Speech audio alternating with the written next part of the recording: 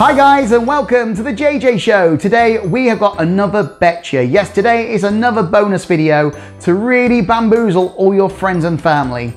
Now, this one involves a piece of rope and a spectator or a friend. I really hope you enjoy it.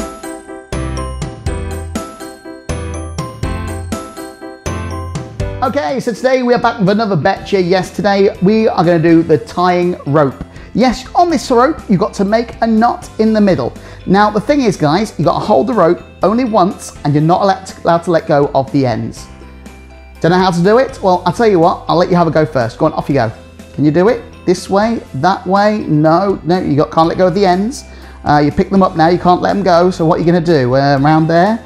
Up there? Ah, yeah, no. Okay, let me have a go. Remember, I said you can only hold the ends once. Once you've held them, you can't let go.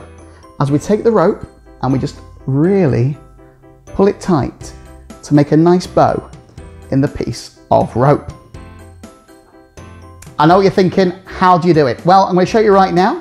What you do is very simple. You've got to cross your arms.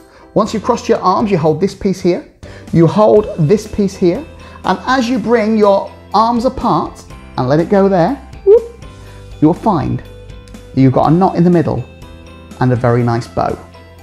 And that's how you make a knot in the middle of a rope without letting go. Try it on your friends.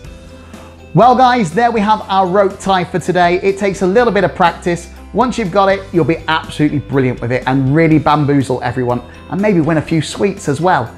If you haven't done so already, give us a like, subscribe below, and we'll make the magic happen.